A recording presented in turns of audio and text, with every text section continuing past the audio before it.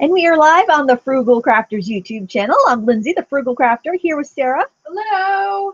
And we are going to paint a 4-color kind of fall scene in watercolor. This is a beginner-friendly tutorial.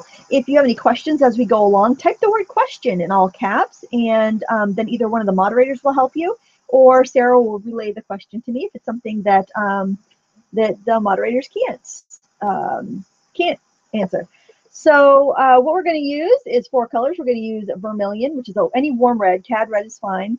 Permanent yellow deep, so a warm yellow. You could also use gamboge, Indian yellow, any sort of warm yellow. Permanent lemon, blue. And these all came from the Holden set of 32. I'm sorry, Holden set of 18. I believe it's $34 on Amazon. I did link it down below because I think it's a nice deal to try this line of paints. And we're just going to work on a piece of rough watercolor paper, but you can use cold press. It really does not matter. I've just really enjoyed using rough last week, so I thought I would do it again this week. So what I'd like you to do is make a horizon line on your paper, about 1/3 of the way down from the top, really, really light. Like you can hardly see that. If I tip it, I think you can see it a little bit better. I'll make it a little darker for you. You really don't need it very dark because we're going to be painting over that. But that's where kind of the land and sky would meet, except we have some mountains back here. So I'm just going to go in and sketch like a couple mountains. And we have this is kind of a marshy area. So we have a little bit of water kind of poking through here. Got a little bit of land here. I do have a reference photo linked up in the video description for you to check out if you want to have that open while we are sketching along. I guess I need to make this a little bit darker. It's probably hard for you to see. Don't sketch it too dark at home.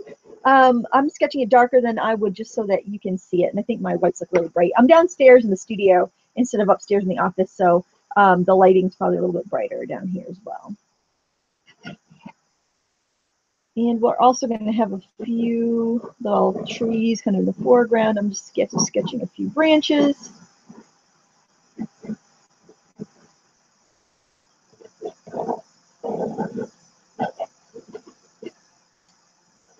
So when we do like our mountains, I'm just going to be making a little indication that we want to save some of this area light so that we'll be able to put some trees and bushes and stuff in here.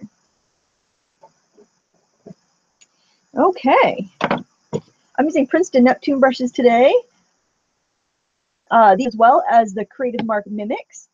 And these, if you don't have a Jerry's Artorama nearby, you can get these at pretty much any, like I got some of these at Michael's. I've got them on Amazon. You can pretty much get them at any, you can get them at Jerry's, you can get them pretty much anywhere. I'm going to wet the top half of the paper right down to the horizon line. And then I'm going to grab a little Prussian blue, really watery. I'll show you my palette.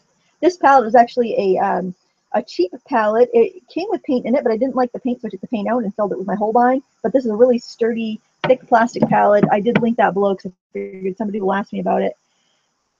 And Prussian blue at the top, and then kind of tip my paper and just let it kind of wick down because I don't want a really strong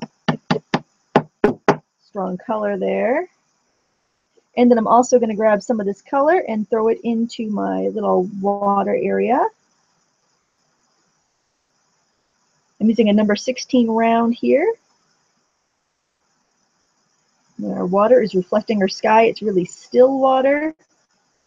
And so I want to also put some colors for the grasses that would be around on the edges. So for that, I'm actually going to switch to a number 8 round. I'm going to mix permanent yellow deep and some of that Prussian blue, and that's going to give me pretty much like a sap green color.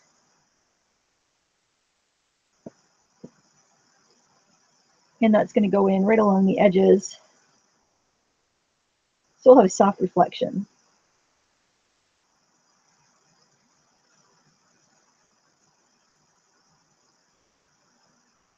Nice to do this while the water is wet so you don't end up with any harsh puddles or lines. Oh, there's one color I forgot to list, actually, burnt sienna. I don't know how I forgot that, but we will be using some burnt sienna. I just remembered that because I'm going to be grabbing it for in here in just a second. I didn't bother taping my paper down, but it probably would be a good idea if you want to make sure it doesn't wrinkle, or just kind of, it'll bow a little bit while you're working like mine is, but not a big deal. I'm going to grab a little burnt sienna though.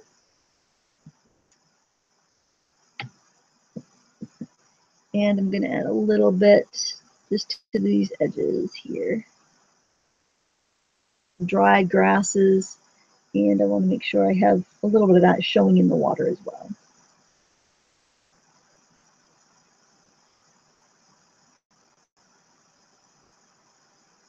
Okay, and now for the mountains. We're going to work on the mountains. The paper is probably still a little damp, and that's good because we want it kind of far away and fuzzy. Working on a non-stick mat, so my paper wants to slide around. I apologize. It might move a little bit. Did you have a question, Sarah? Yes. Sorry, I scrolled up. I didn't want to interrupt. Ian Jackson, do you like mechanical pencils, clutch pencils, or traditional wood pencils for drawing watercolor? Honestly, I like mechanical pencils, and the one I really like is a Pentel that takes a 0.07 millimeter lead. I've also found some decent ones at the Dollar Tree that side advance, but this is my absolute favorite. This is a real old one, but they still make this. This is P207 on it. I don't know if that's what the new ones are called, but the new ones don't feel quite as heavy, but they're still pretty good. For the mountains, I'm going to use a mixture. I'm going to use the Prussian blue. I'm also going to use a mixture of Prussian blue and permanent yellow deep, and also Prussian blue and lemon, just so I have some different colors for some green trees. And I might pick some other colors up too, but I got to keep it kind of cool in the background or it will want to come forward.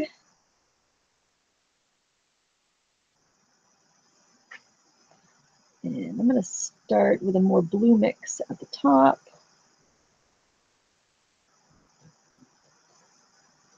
And you can see the paint wants to fuzz a little bit because it is still wet. The paper is still wet, but that's what we want.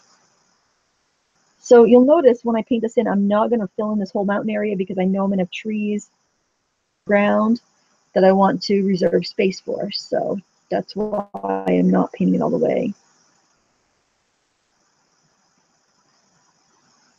All right, Catherine Letcher-Corin, how would you compare the Princeton Neptune brushes to the Creative Mimic? They're almost identical, honestly, in performance. The Mimics are a little bit less expensive if you have access to a Jerry's Artorama.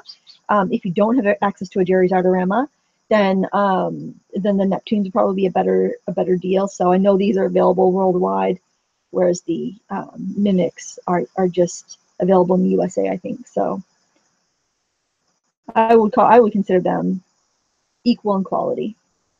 It just depends on what you have available to you. I think I'm going to grab a little bit of that burnt sienna in there too. And I'm just getting texture by tapping it in. Leah G, my M. Graham paints in my palette have little brown speckles in it. My other pigments don't. What is wrong with it? I have no idea. I've never had that issue with my M. Graham paints. You might have got some mold introduced to them, but it wouldn't be like a by brand thing, so I'm not sure on that one. Okay, so now I'm going to work on some of the kind of grassy areas, and I'm going to grab some lemon into that Prussian blue. I think I'm going to switch to my bigger brush too, because I have quite a bit of area to cover.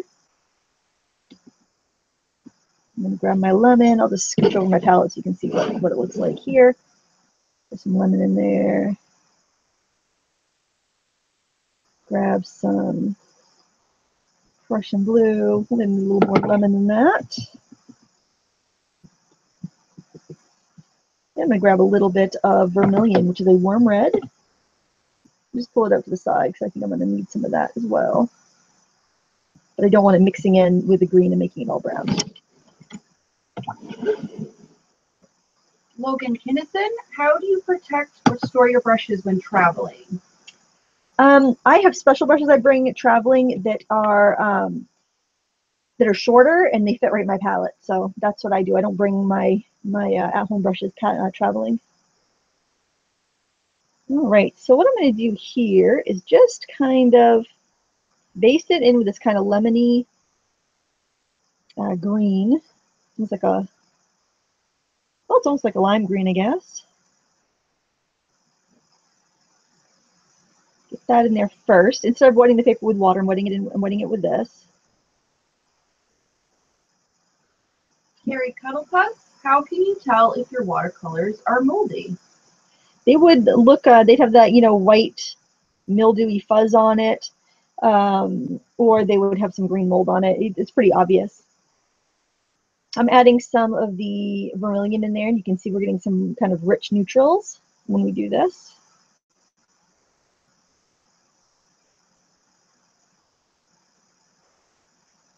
And I'm going to go in with some permanent yellow deep. And I always tap it on my, what I'm doing, it's off camera, but I'm just tapping my brush on my palette so I don't get any big globs or too much water.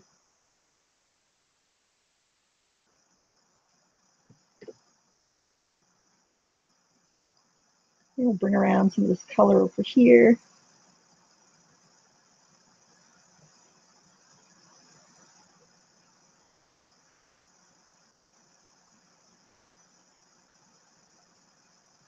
I like to let it mix on the paper because it just gives me a more lively look. And then with the red,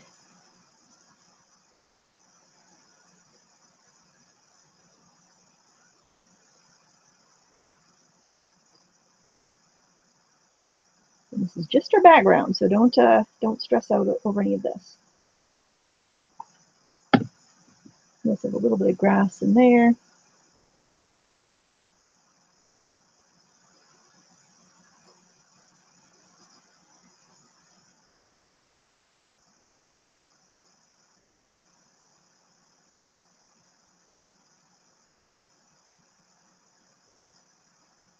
can even pull this color up as high as the horizon line, but you will be covering over some of that, so just keep that in mind.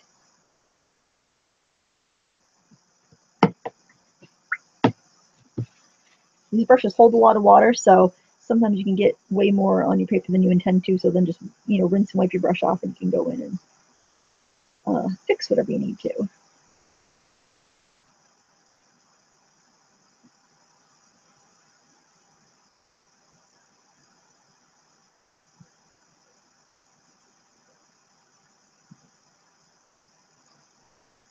This brush is fairly dry. I can drag up little grasses here. I don't want to do too much because I might want to darken some of that water. I can bring up a little bit right there.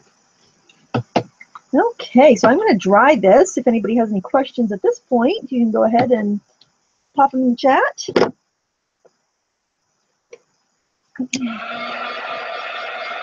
good for the moment. They're talking about Bonnie in her large pregnancy state being Princess Leia.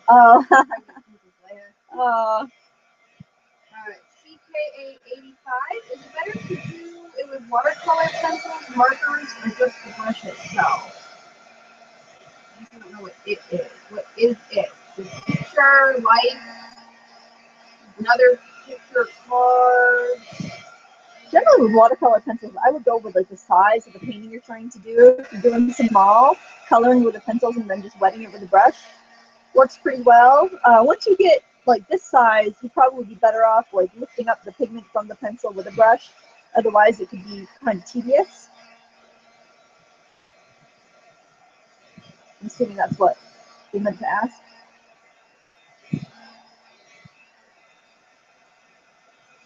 There, that dried pretty quick. Okay, so now we're going to go to a smaller brush. I'm using the number 8 round. This again is also a Princeton Neptune. You don't have to use a Neptune. You can use whatever you happen to have. And I think I'm going to start in by going in with some of the red trees, just because it'll give me a nice, something that will really kind of stand out and be punchy. And so I'm just going in and dabbing some of these trees with vermilion. So that way I can kind of get that real bright color out right off the bat, so that it won't seem so shocking if I go in with some more brighter colors. And even though I do have a reference photo I'm going for, I do a lot of just kind of making it up as I go along, putting in colors where I think those colors ought to be. So I'm not necessarily following the reference photo perfectly. I'm using it more of like a color and composition reference.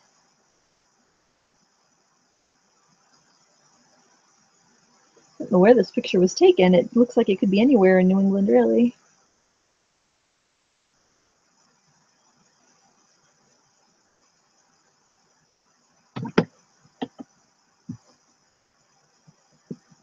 Try not to get too much water in your paint when you're mixing your greens so that you don't end up with too weak of a color.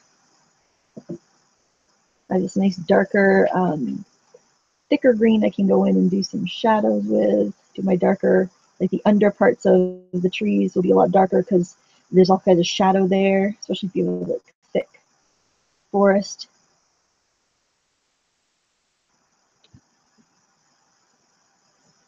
And I don't want it straight at the bottom because I want there to be like, look like there's kind of shrubbery in front.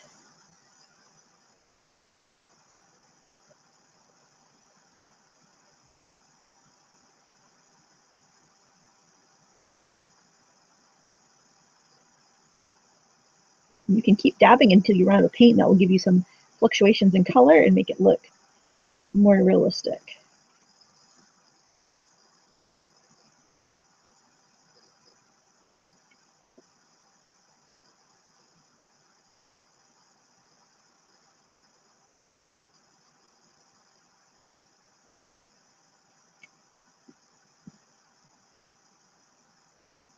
You don't really want any white of the paper to show after you're, on this half anyway, after you're done this section.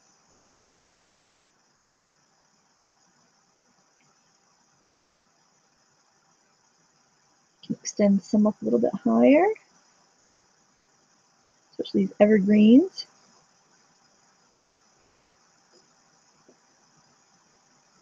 That's what I'm doing.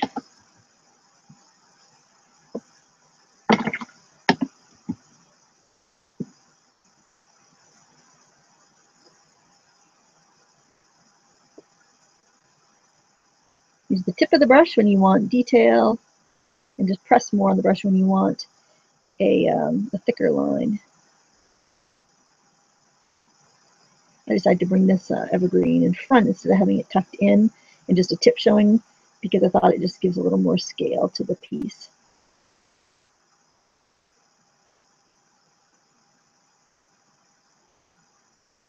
I'm going to come over on the other side. I'm going to put in a little bit of that shadow and then I'm going to go into the brights because I already have it on my brush and I don't just want to rinse it away. That's the only reason I'm doing that. I'm just kind of tucking a little tree in behind.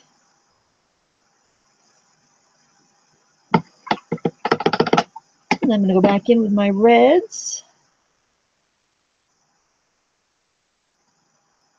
Vermilion, and you'll notice that a lot of warm colors tend to be a little more opaque, like your cadmium colors. And that's kind of, you can use that to your advantage when you're going over and you're building the landscape because they will cover up a little bit of what's behind it. So you're not, you have a little bit more of like the benefit like an acrylic painter might have with those certain colors. So you can kind of think, is this color warmer? Can I go over something? It might help you to be able to save a painting.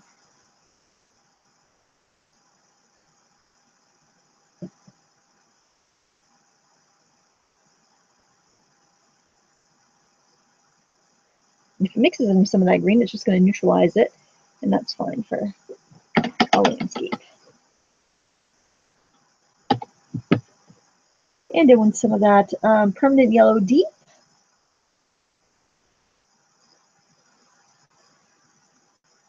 Give some interest to those reds.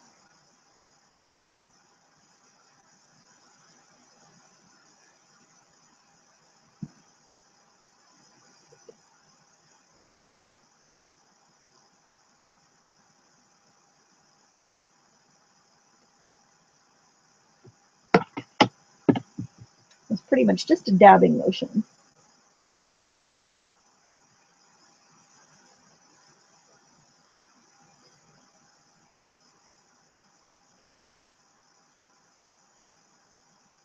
You could even sponge if you wanted to.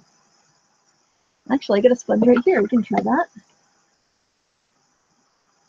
You can use sea sponge. You can use cut up kitchen sponge, like the cellulose sponge, not the other kind, but those will work really well for getting some texture in there. Cutting or tearing a cellulose sponge will give you those really rough, natural edges. I usually like to pick up my lighter color, like a yellow, and then like kind of stamp it into a green. And then you can get some really nice textures. Now, is this still qualify as a watercolor because you are using sponge, but you're not using any other medium? Oh, totally. So Yeah, it's it's still totally. technically. Yep.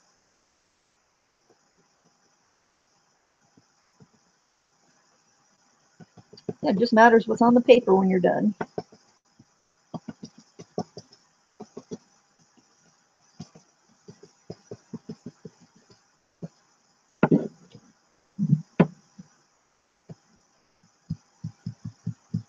It's also a really great way to quickly fill in some areas.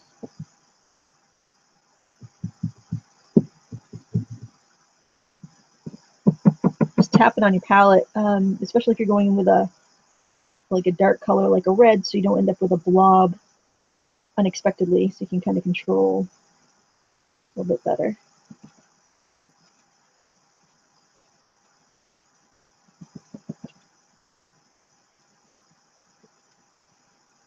Okay, so we can put some branches in after that dries. We can get a few kind of lost and found branches, and that will help give a little structure to our form.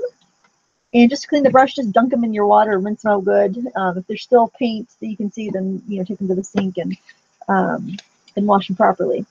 So now I want to probably switch to a smaller brush. I want to do a little detail around the edge of the stream because it seems like it's fairly dry around there. I'm going to start with some burnt sienna. And the reason I'm switching to a golden taklon brush, like these aqualons, is because they keep their spring when they are, even when they're fully loaded. They don't get soppy. They're gonna bounce right back as soon as you lift them up. So what I like to do is just kind of throw in a little bit of paint and then to kind of drag the color up.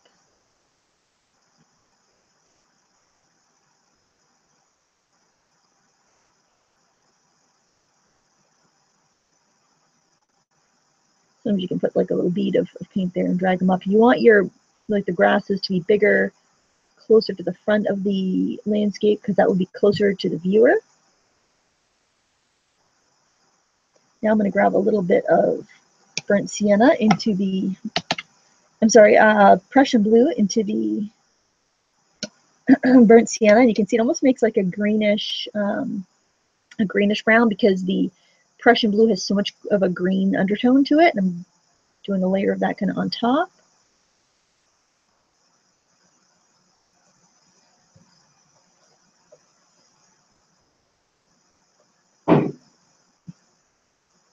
Something got dropped upstairs. I didn't hear a scream, so I don't think it was anything important. No.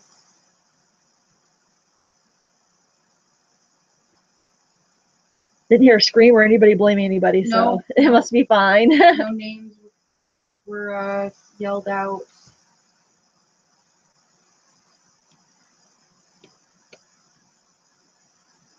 Use your brush straight up and down and just kind of flick from the bottom of the paper when you get in these bigger grasses in the front.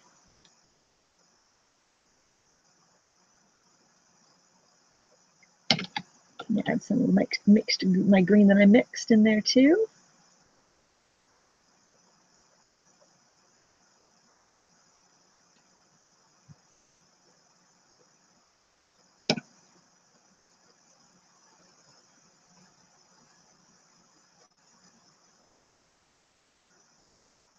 You do have to dip your brush and reload more frequently with a regular synthetic, just because it's not going to be as absorbent. So, so just be prepared for that. If you're starting to get like broken lines, you feel like your brush is dragging, just reload.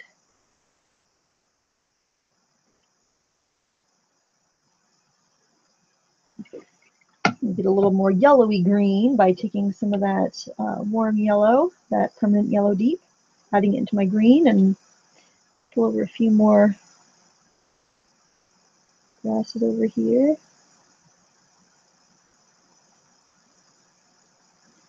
going to do some yellow and some burnt sienna. I'm not using yellow ochre, so I'm going to kind of fake it a little bit here. This nice golden color, which will be much more transparent than yellow ochre. Kind of like a raw sienna.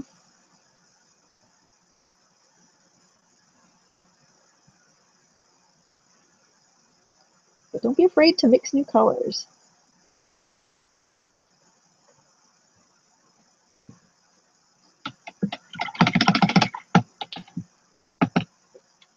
Now I'm going to do some grasses and some red over here.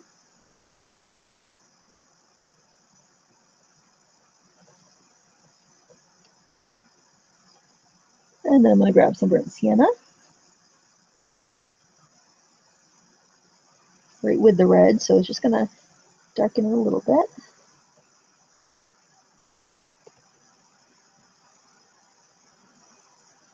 And then I'm going to grab that yellow that we just mixed, the yellow and the burnt sienna.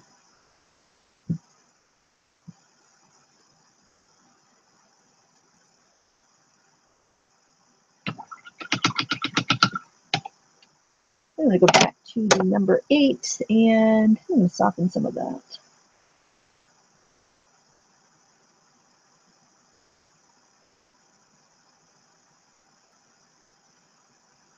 And I think I want a little more green down here at the base of this tree line. So I just picked up one of my mixed that it was the Prussian blue and a permanent yellow deep. I'm just kind of giving a little bit of shadow under the tree line there. Break apart some of the bushes and trees.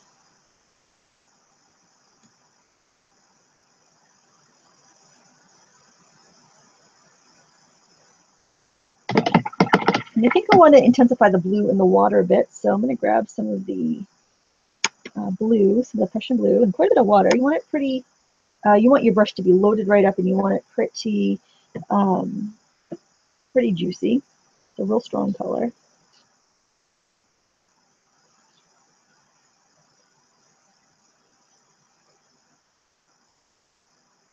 Sometimes you don't know how dark you want something to be until you have painted your other elements. It would just feel too dark otherwise. So I'm just going in and glazing that in.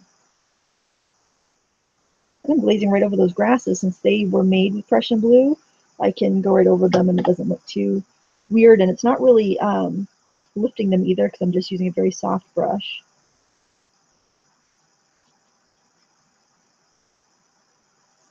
And then I'm going to grab some of those colors that I had used in the grass right around there, and I'm going to throw those in as well.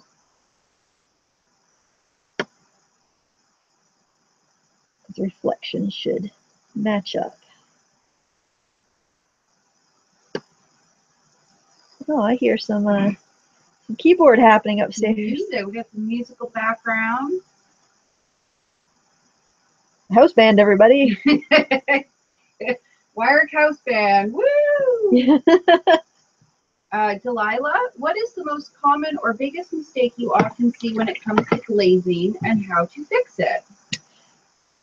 I would say using too stiff of a brush so it streaks what's underneath, or not waiting long enough for the colors underneath to dry so it lifts.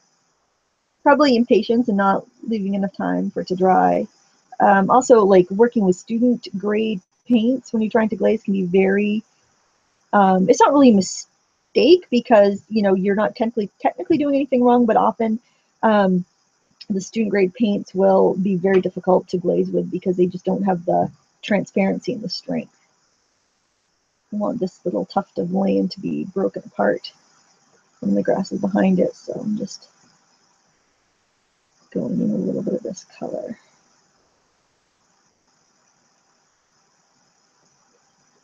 So just like anything, it's practice. It's all practice.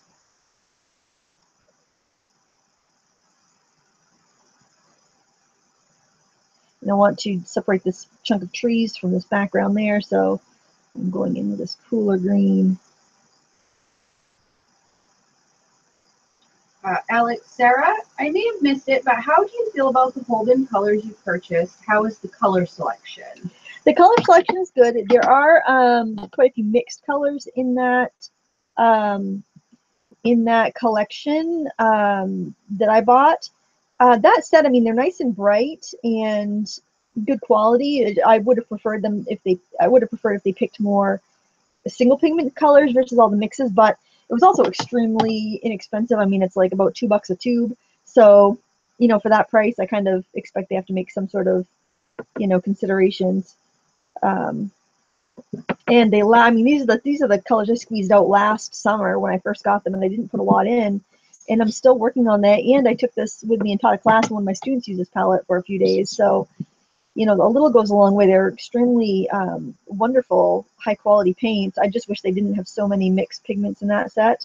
But that said, I mean, if I didn't know it was mixed pigment, I probably wouldn't know it was mixed pigment, you know, because they're so transparent and bright. So I would definitely give them a try.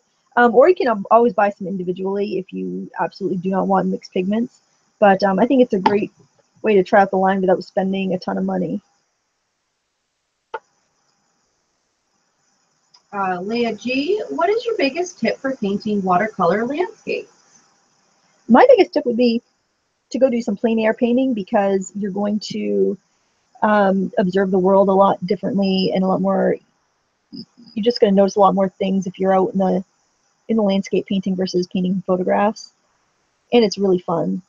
Your paintings probably won't be as good at painting out in the world, just because, you know, you've got to deal with changing light and things like that. But I think it's really worthwhile because you just observe so much differently once you're really in there. You're having that experience of being in the area you're painting, and I think it's really worthwhile. That's my favorite way to do landscapes. I typically don't paint many landscapes unless I am painting in plein air. I'm going to make a branch color. I'm going to go with burnt sienna and Russian blue. And since it is a little green, I'm going to grab a little of that vermilion red to warm it up. So I get a nice neutral brown. Getting the brown kind of like that. So it's burnt sienna, Prussian blue, vermilion. And I am just going to use my brush straight up and down and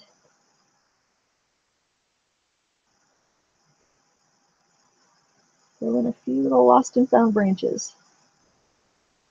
And by lost and found, I just mean that you're not seeing the entire branch, because you wouldn't. There'd be some leaves in front. Crossover Magic X or Crossover Magic 11. How do I manage with a limited palette? I have a small sample pack of watercolors and I don't want to waste them. Well, we're only using 5 colors today. I said 4, but then I realized I forgot burnt sienna. You just mix, you know, make a chart, make a, like if you have, if you've got 5 colors, make a chart where you go like, you've got, you know, 5 rows and 5 columns. I know you do this part with a pencil, but then you would, you know, list out all your colors this way and that way, and then you would mix them together where they meet up on the chart. If you just Google how to make a watercolor chart, you'll find all kinds of examples. And that way you can see all the combinations that are available with your paint, and it may feel like you're wasting because you're like making this chart. It's really not. You're going to benefit from doing that quite a bit. So that's what I would recommend. And you're probably going to come up with a lot more combinations than you think you will. I'm using a liner here. That's when you have long, skinny bristles. And I'm soaking up as much of that same branch brown color. And I'm just going to flick in some grasses. So I have these really fine grasses on top of the other ones that I've already painted.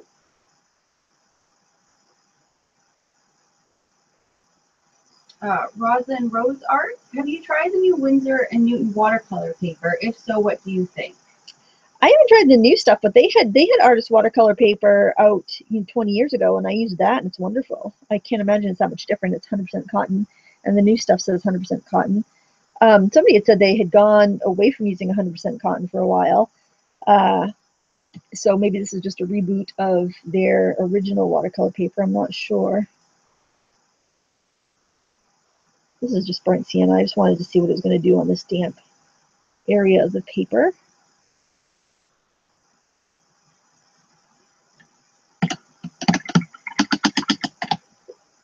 going back to the number 8 round.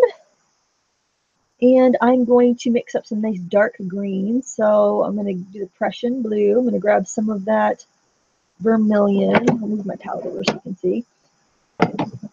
Just grab some vermilion off the palette. I'll just grab a little bit off the wells too. That's almost going to make me a black. I'm going to grab a little bit of, maybe I'll try lemon this time. There we go. So you can see that lemon is more opaque usually than, which is weird because lemon's a cooler color, but lemon does tend to be a little more opaque. Must be the mineral that's in it. And I'm going to use that to kind of redefine some of the edges of any foreground trees that I have.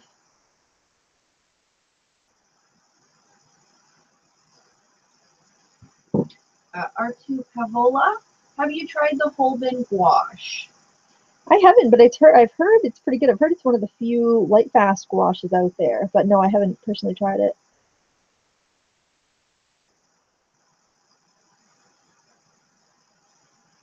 So anytime I'm over here, I'm kind of looking if there are places where I can have like a dark green trees poking through these darker colored ones, these orange ones, just to kind of give me a little bit of interest, because it looks pretty blobby over here.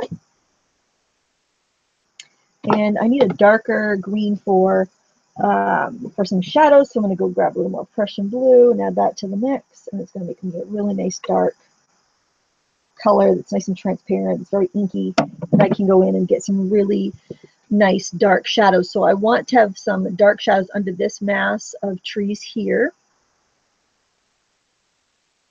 So what I'm doing is redefining the top edges of any grasses or shrubs that are in there and bringing it over to this big tree. And then I'm just going to kind of dab parts upward, so I just get these kind of like just masses of shadow. Claire Simmons, do you have any tips for shading? I always find myself messing up in my paintings or drawings when I try to shade.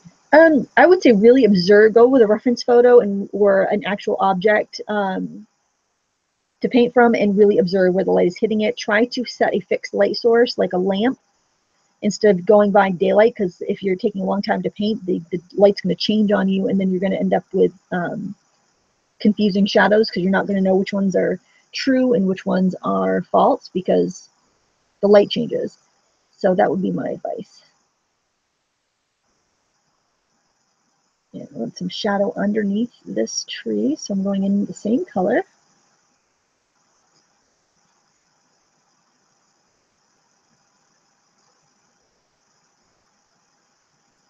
I'm going to pull some shadow in from the sides there too, to show there might be some more trees there.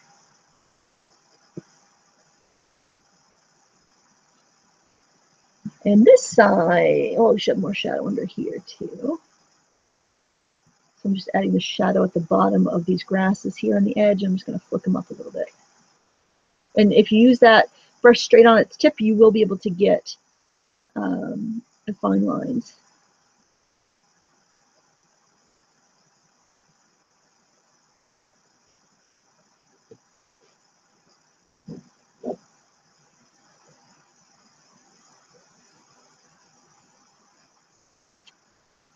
All right, I'm going to warm up that shadow color with a little bit of burnt sienna. So I just added burnt sienna to that dark green. And I am going to throw some of that over here and flick up some more grasses. I want it warmer over here because the light is hitting more over here, but we still need some shadows.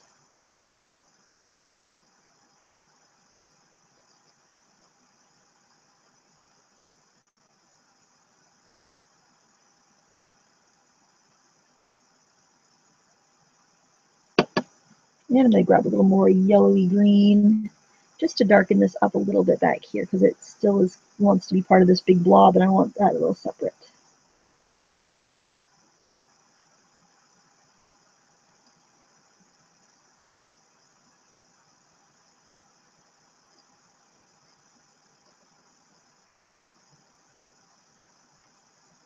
A little more burnt sienna in the bottom of the water over here. Bottom of the grass is touching the water, I should say. Muddy banks. And I'm feeling like the water still could use a little bit more blue. There's quite a shift from wet to dry with the Prussian blue. It's not a color I use all that often, so I'm not as familiar with it. It looks so bright going on, but it does fade quite a bit. So I'm going to just pump up the color a little bit in here.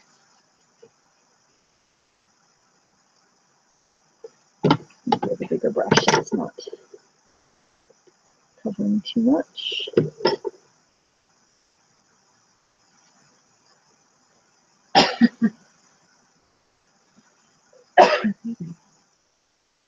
Breathing in sawdust, probably. Probably. Chewy brought some in with her. All right. I think I'm going to dry this and kind of figure out what else it needs, but I think we're almost done. We've got a pretty good layer of paint all over everything, so if you think of any questions while I'm drying, just make sure to type the word question in all caps, and then you can type your question with regular letters, regular lowercase letters, and we'll answer it for you. Archie Pavola, what would you say are the best tips for plein air painting? Pack lights. Make sure you bring water for yourself and to paint with, and wear sunscreen and a sun hat so that you're not uncomfortable, because if you don't have like a sun hat shielding your face, it's going to be very difficult to stay out for very long.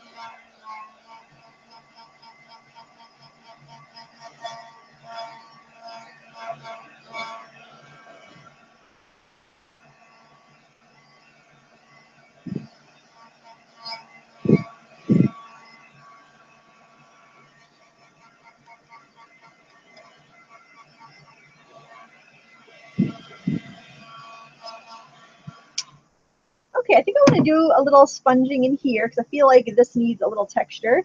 I'm going to grab sea sponge and some vermilion, which is our warm red.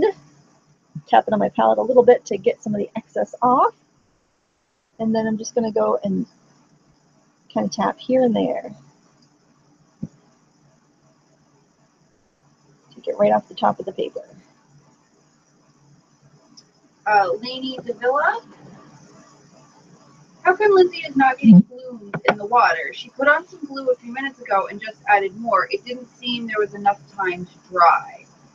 Though I think it was dry underneath. Otherwise it would have bloomed. I almost have a bloom right there because the water, like on that next to the last layer, the bank was a little wet. Also on rough paper, you're not going to get as many blooms as you would like on a hot press paper.